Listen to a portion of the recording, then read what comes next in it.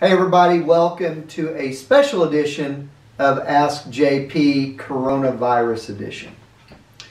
Getting a lot of good questions from folks. Should I do membership renewals during this crisis? Great question. Here's my thought. Absolutely. For one, there's a couple things happening. One is some of your associations, through your advocacy work, through the information you're putting out about the virus, through all the value that you're delivering, webinars and things like that, you may be demonstrating more valuable to some of these companies than they've ever seen before. I also think that there's something else happening. Don't say no for someone else.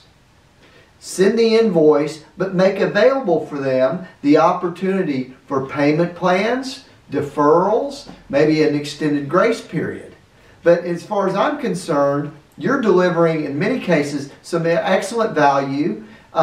You've got the invoices. This is the renewal cycle. Be very much accommodating and have the right tone, but keep going through the business. Thank you for the question.